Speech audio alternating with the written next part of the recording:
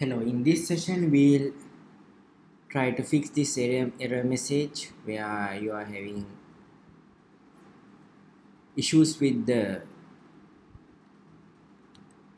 cross validation, no module called cross validation. So there's a simple fix. What you have to do, you have to replace the cross validation with the model selection and it will work. I just tried some example. The issue was with the cross validation. It says no module found, module not found, no module name, scalar and cross validation. So you have to change it as